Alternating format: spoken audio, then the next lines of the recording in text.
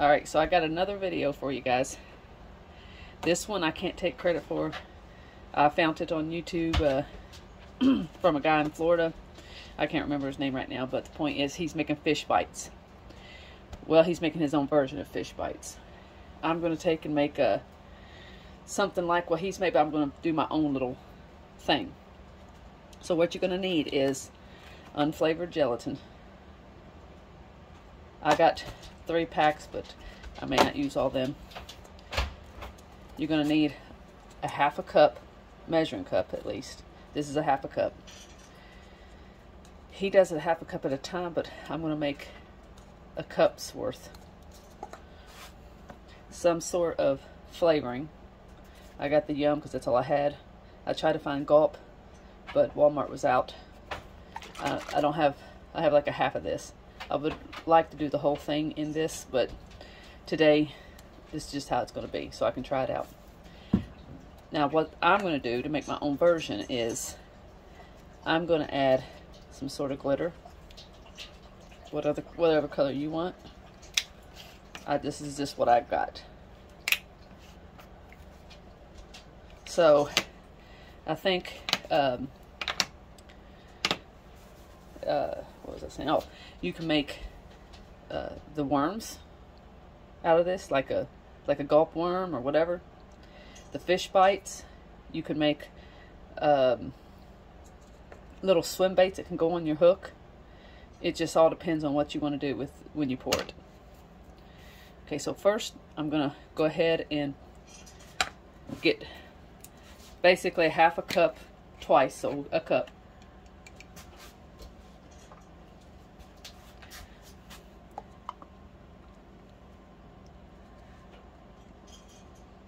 Okay, and that's basically what that looks like. So this is going to be that color with some sort of what do you call it, glitter. But first of all, we have to make sure that we go up to the half a cup and then another cup of water. I mean another half a cup of water, sorry. So which makes a total of 1 cup, because I'm making double portions compared to what he uses. Millie, no. Crazy dog. Okay, so, woo, that stuff stinks. Half a cup, and then 1 more half a cup. Now this is harmless because it's you know, made out of food products other than the Yum. Get my little tablespoon thing out of here. I'm at the door. You're going to need 3 tablespoons of gelatin. So per half a cup of liquid, 3 tablespoons of gelatin. So here's a tablespoon. Here's a tablespoon. I'm going to open this up because I don't know how much one of these little packs. It comes in a pack of 4. Let's see how much these. They might be a tablespoon a piece. We'll see. Yep. So these are exactly a tablespoon a piece. So we're going to need, since I've got a whole cup of stuff in there, making double batch, I'm going to need 6 of these unflavored gelatins. So 6 packets, because it comes in tablespoon size packets, obviously. 2, 3,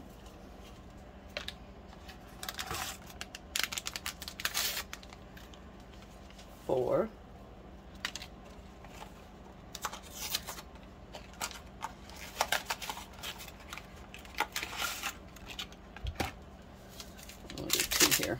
5 and 6. But 6 tablespoons for a cup of liquid. Now, we're going to bring that to a boil. Yeah, it's going to smell a little bit because of that Yum stuff in there. But it'll be good for the bait.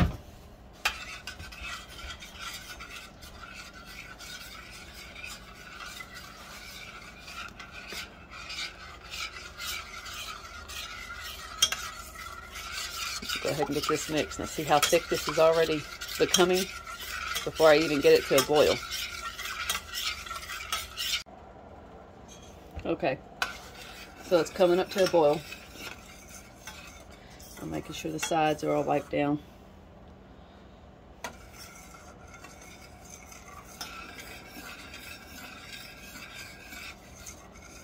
You really don't have to let it sit there and boil too long, just enough to dissolve everything.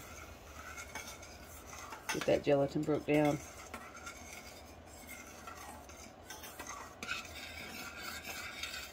Now because this is a red color, now if you get the other like Gulp or anything like that, you can get the clear scent, but this is all I had. So either I'm going to put the silver flakes. I'm thinking if that might shine through. Of course you got your purple. That would be real good. So, I think I might try a little bit of both of them to bring it out. Okay, so it's boiling. I'm going to go ahead and shut it off. And I'm going to stir it a few more times. Now it'd be good if you have one of them silicone molds, but I could not find one so that it could just pop out of this. But I could not find one. So, unfortunately, I'm going to be stuck with no silicone mold. I'm going to go ahead, take this off the heat, and let me tell you, it stinks. And I'm going to add some of these flakes. Just a few. I don't want to like over darken the stuff. These you can add a little bit more because it will pop the color. I'll go ahead and stir that in.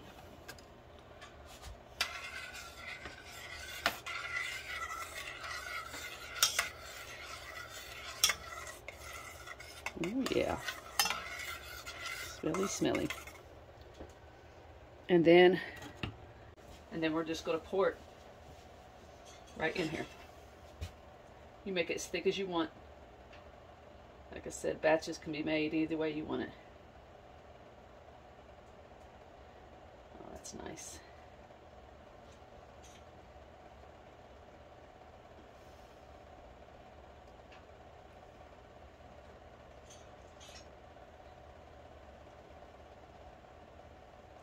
Now, go ahead and rinse this out real fast.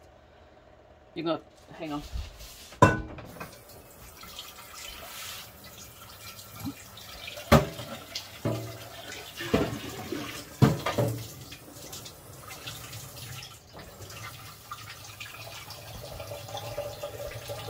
Okay, so you're going to pop that. Look at that, sparkles. You're going to pop that into the refrigerator. The longer you let it sit, the harder it gets. A couple days. He suggests a couple of days. But he'll show you, he shows you like in an hour that it's pretty thick. So I'm going to do the same. Sorry about the water in the background. I'm trying to rinse that pan out as fast as possible. So I'll be back as soon as that hardens up. Alright, this is the next day. I actually let it sit in the fridge for a long time. I've been cutting on it. This is what it turned out. Look at that. That's crazy, guys. Flimsy. If you had like worm molds, you could actually take and pour this into your worm molds and leave it in the fridge overnight and actually make like Gulp worms and stuff that are shaped like worms.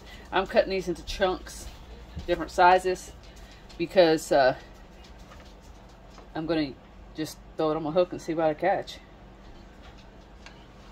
You can, if you had little grub molds, you could put it in the grub mold. That would be crazy, making your own grubs. Now the thing is yeah, this stuff, look at that. And he said, the guy that I watched said that the longer you leave it in the fridge, the harder it gets. He said it will actually turn out to be like hard plastic But we don't want to do that because we want it to be able to put on a hook and stuff. But what was I going to say? I don't even know what I was going to say now. Who knows? Sometimes I'm just going to cut these in chunks and put them in a baggie. I don't even know what I was going to say. Oh, this disintegrates eventually in the water. It takes a long time though. But you put this on a hook and just have it sitting there. Ugh, it stinks too, like that stuff. I'm leaving these long because I was thinking about making flappers. Put them on a hook, put the hook right through it right there, and let it just flap. That'd be kind of cool. And we'll make some chunks. Like I said, you can actually put these in molds and make jigs, and I mean, yeah, make you a mold for your jig. A grub tail, or a swimming fish, whatever.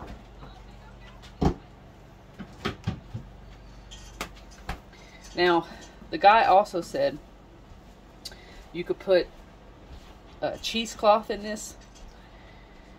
What you do is you pour your first little layer, cut a piece of cheesecloth the same size, put it down in there, and then pour on top of it. And what it's going to do is it's actually going to make this even sturdier, so that a hook can't rip through it, or if a fish pulls on it, it's not going to get, you know, crazed there. Anywho, so I'm just going to cut these in strips like this.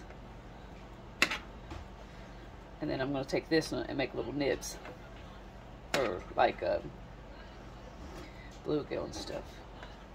Again, this stuff has to be refrigerated if you're going to keep it for a long period of time. Like right now, it's winter time, and it will dry up if you don't use it.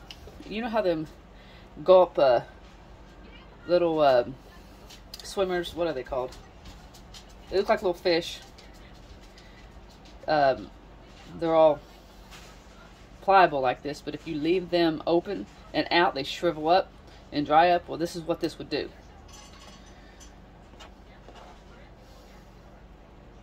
Anyway, just wanted y'all to see that. Now, you make it as thick as you want. These are just my first try, so I figured, and look at them glitters in that. I figured for my first try it'd be fine.